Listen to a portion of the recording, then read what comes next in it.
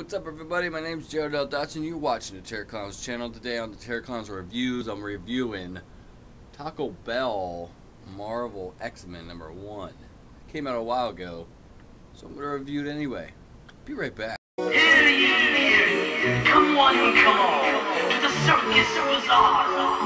If you're into paranormal stunts and supernatural sideshow freaks, then step this way and witness the world circus.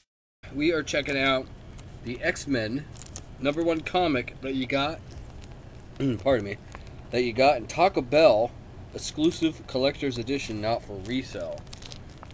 This came out apparently, let's see what's on the back. Oh, it's Iron Man Armored Adventures. That tells you how old this actually is. We got 2010. So we have the cover here, obviously. The X-Men. There's no Uncanny, there's no different types of X-Men. It's just a regular X-Men. We got apparently old school X-Men here. We got Archangel here. Or that might be somebody else. I forget who that is. Is that Archangel or... No, that's not Archangel. Banshee? I can't remember, actually. If you know who that character is, let me know. Unless I'll find out in the comic when I open it up. We got Dark Phoenix here, or Phoenix. We got Storm. We got Colossus. We got Cyclops. And Nightcrawler. And obviously Mother effing Reen. Yes, Wolverine's awesome. Look at that. Shing, shing. Alright. I'm going to go ahead and open this up. And I'll be right back. So we take a look inside. In fact, I'm going to open it up. Read it. And then I'll be right back. So stay tuned. We got some more comic adventures on the way. Okay, I'm back. I just got done reading this. And oh my goodness. I'll show you. Alright, let's open it up. First we got an ad for Watch, Play, Read. It's a marvelskids.com. And then we come over here to the actual thing. In every Marvel book, they always have to go back to the original. Or that's the school that these kids go to, and it's, you know, blah blah blah blah. It's a mutant school, and then they cut down to here to Kitty Pryde not wanting to do homework. It's a moral story. This really is.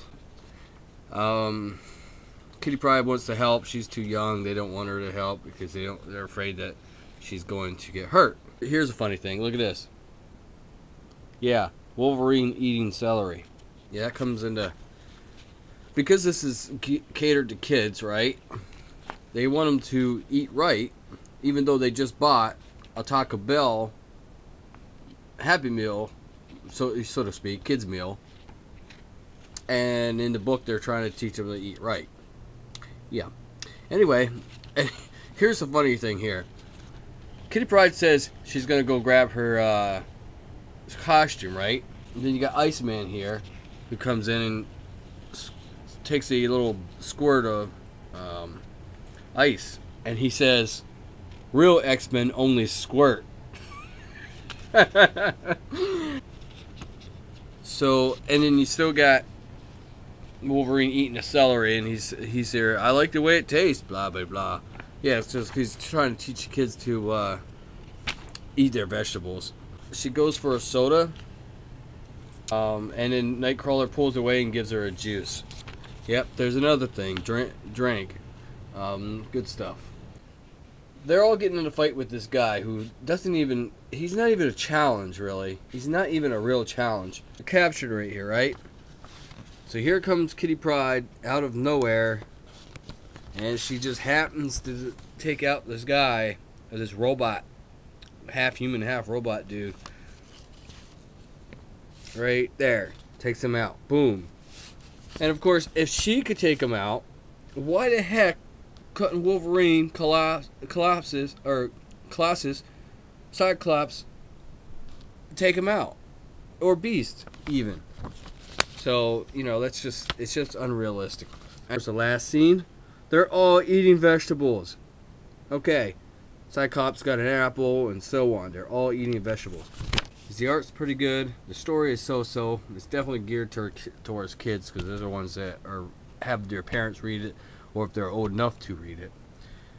But overall, if it wasn't for the story, I would definitely give this, I guess I'm going to give it a 5 out of 10. Alright everybody, thanks for watching. This has been TERRORKLOWNS Reviews. Until next time, take care.